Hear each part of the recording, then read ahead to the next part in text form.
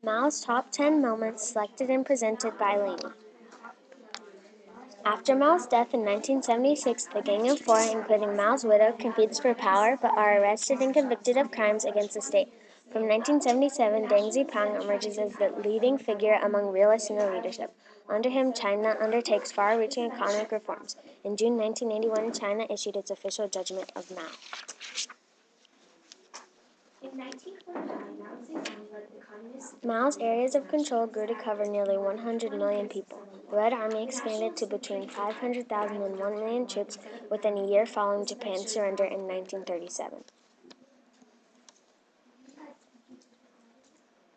When Japan invaded China in 1937, the nationalists and communists renewed their alliance to fight a common enemy, encouraged by Republican factions in the Comintern, respectively.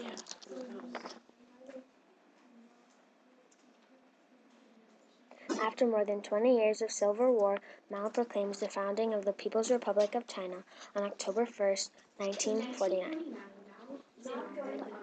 On October 1st, 1949, Mao Zedong led the communists to victory against the nationalists, and the nationalists flee out of the area. In 1958, Mao launched his Great Leap Forward, which was intended to modernize China's industrial capacity and increase agricultural production. One problem was that decisions were made for purely political rather than realistic reasons. Accidental and natural disasters and the end of economic aid from the Soviet Union worsened the situation. Many people suffered from famine. For a while, the Red Army held its own, but in 1934, Chiang unleashed his best-trained units against the Jiangxi area, and the communists were forced to flee. So began the legendary Long March, a 6,000-mile fighting retreat from Jiangxi to the mountain town of Yan'an in remote northern Shaanxi province.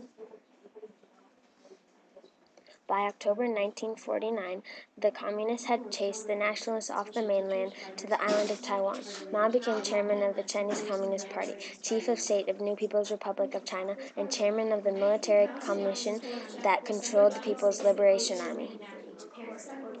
Mao launched the Cultural Revolution to preserve communism and keep his authority and power. He launched it in 1966. A student led Mao to communism and took him to his first session. Becoming a communist led him to do all the accomplishments that he needed to do in his life in 1921. In a village called Shoshan. This event shows how even is from a small